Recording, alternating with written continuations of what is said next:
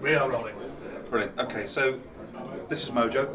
Most of you guys will be familiar with where Mojo is. Mojo is still current, it's staying as is, no plans to change. More than happy with where we are with Mojo currently. What we wanted to do with Mojo was develop a module, which we've been talking about for some time, that really broke the link from the phone being wired or hardwired to Mojo. We wanted to make it a lot more flexible and usable. And there's a lot of products out in the market which are DAPs. They have storage, they have user interface, they have many features and facets, and we wanted to kind of incorporate all those, but in the smallest, most unique way that we can.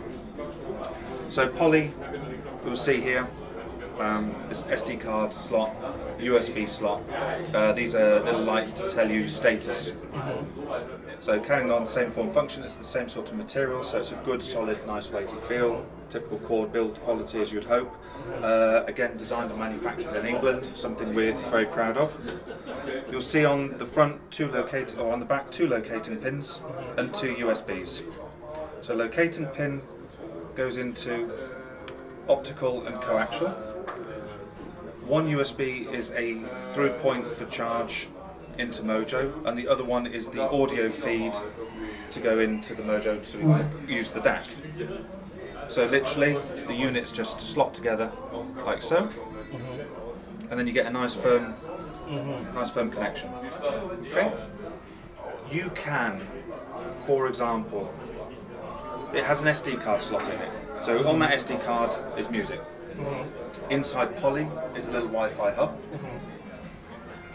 You set up your phone when you're on a plane or some such, or out and about. So as you would expect, you literally, personal hotspot, set it up, and your phone is connected to Poly. You select an MPD app. This one is called M-Pod, which on a phone is free. Yep. And select menu. This is how fast it is. This is something that's really important. There's a 3-core processor in Poly. There's a 10-layer circuit PCB board in there. We're using the gap between the tracks is like 3,000th of an inch. This is absolutely top-end engineering that we incorporated. The performance is very important. The speed of performance. So we select here artist. Now this music here is the music that is on the SD card now. So the phone is communicating with Poly, and you want to play this album, this track. It's now playing. We come back.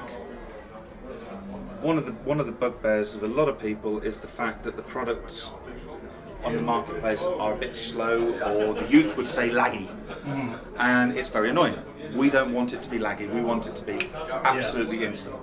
So that's one way of using Poly, and on the SD card you can have any resolution that Mojo can read. Another function, go in here. So this is my Tidal account. Albums. Here's what I'm playing, the latest Agnes Obel album. AirPlay. Poly connected. Bang. So I'm now playing my online, offline music from Tidal account, straight into Poly, straight into the Mojo. And that's via AirPlay, is it? Yes. Yep.